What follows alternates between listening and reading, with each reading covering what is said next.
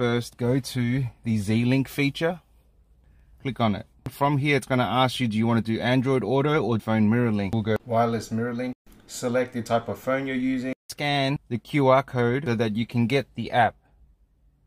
Select it. It will take you to the app. Download it. Finishes downloading. Click on it and install the app. Once that's done, you will have it on your home screen or in your apps. Zplus. Connect your unit to your hotspot. Go home. We'll go settings. In settings, go to more settings. Select network and internet. Wi-Fi. Turn on the hotspot for our phone. We'll use our phone's hotspot to connect. There it is here. It's already connected. Open up the Zplus app on your phone.